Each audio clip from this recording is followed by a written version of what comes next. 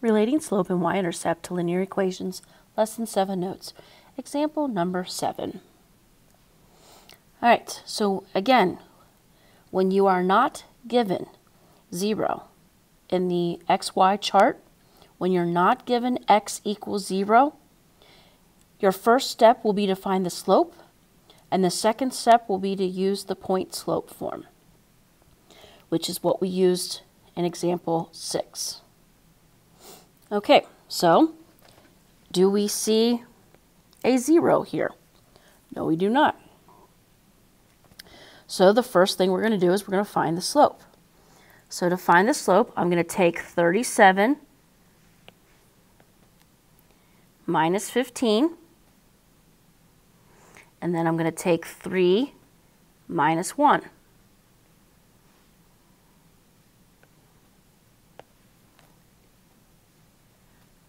So just so you understand what you did, put 37 minus 15.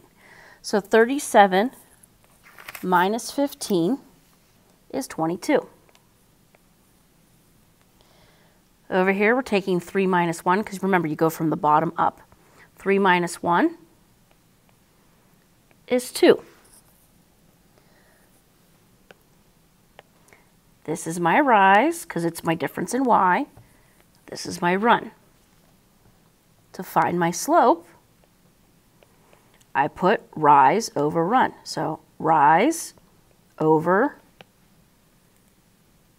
run. And 22 divided by 2 is 11. So my slope is positive 11. My slope is positive 11. All right, so let's go over here a second. Which ones can we eliminate knowing my slope is positive 11? Which ones can we eliminate knowing that the slope is positive 11? Well, we can eliminate A because this says negative 11. So A can be eliminated.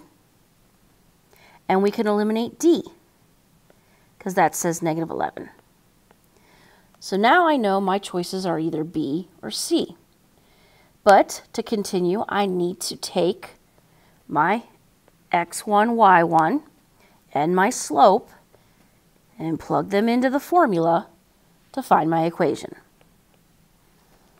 All right, so my slope is 11. Let's go ahead and put our x1, y1 here. So x1 is 1, y1 is 15. So this would be x1, y1. So this information right here is what we're plugging into this equation there. All right. By writing it there allows me to blow it up a little bit. So we've got y, and then the opposite of y1. y1 is positive 15, so negative 15. Then I need my slope. My slope is 11. X, and then opposite of x1. x1 is positive 1, so the opposite of it would be negative 1. Right? We don't have any double negatives, so the first thing we're going to do is the distributive property.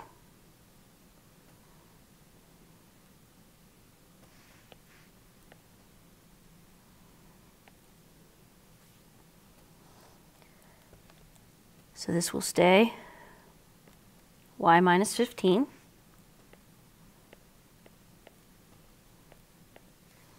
(11 times x is 11x. 11 times negative 1 is negative 11. And once you've done the distributive property, the next step is to isolate the variable y. I want to get y by itself. Well, what's with the y? A negative 15. The opposite of negative 15 is positive 15. So I'm going to add 15 to both sides.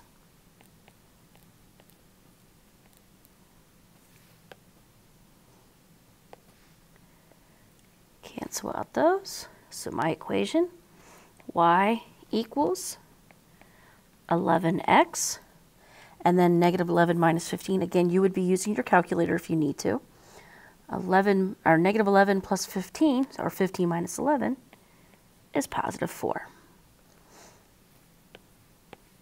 So my equation is y equals 11x plus 4. So my answer is C.